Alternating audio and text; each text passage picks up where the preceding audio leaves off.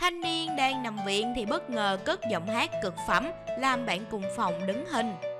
Trời ghê chưa? Ghê chưa?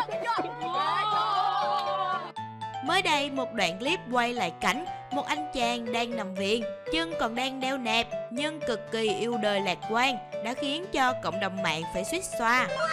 Không chỉ ở tinh thần đầy tích cực mà đoạn clip khiến dân tình chú ý chính là giọng hát cực phẩm của anh chàng, làm ai nghe xong cũng phải thả tim vì yêu thích. Theo như chủ nhân của đoạn clip cho biết, thanh niên này là bạn cùng phòng với mình tại bệnh viện, nằm sát cạnh giường bên. Anh chàng này hiện đang bị đau chân và phải đeo nẹp.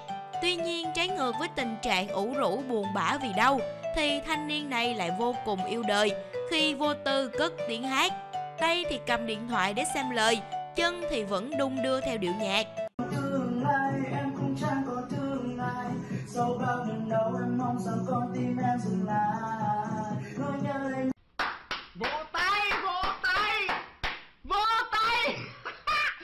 Hỏi ra thì mới biết anh chàng này là một người cực kỳ đam mê ca hát.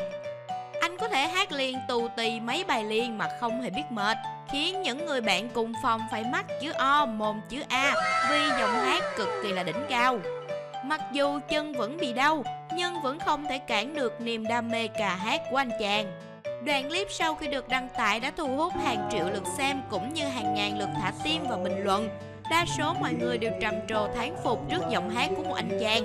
Nhiều người còn hài hước nói rằng giọng ca hay thế này mà không làm ca sĩ thì thật là uổng phí.